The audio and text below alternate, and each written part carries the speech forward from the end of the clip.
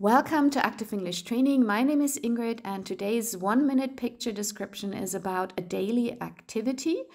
It's about a man getting up in the morning. So in this picture, you can see a man who has just woken up and now he's getting ready to get up. He's sitting in his bed yawning, and maybe he is going to stretch his body before getting out of bed. His back is propped up on some pillows behind him, and the pillows are in white and pale blue pillowcases, and his duvet or comforter, that's American English, is also covered by a matching light blue duvet cover. The bedsheet is a slightly darker shade of blue, and his bedding or bed linen, which is kind of the general word for bed sheets, pillowcases and so forth, is without any prints or pattern.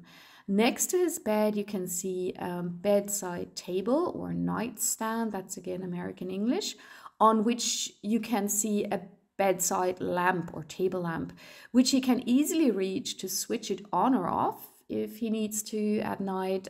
For example, if he wants to read or go to the loo. There is also an alarm clock, and I'm sure he set the alarm the night before.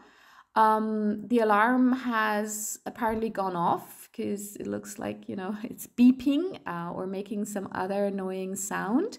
And maybe he hit the snooze button a couple of times when the alarm went off, and before deciding that it's actually time to get out of bed.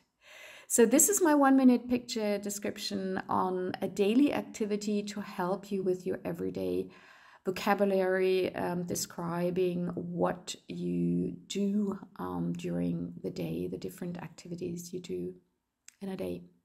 Thanks for listening, and check out the other videos.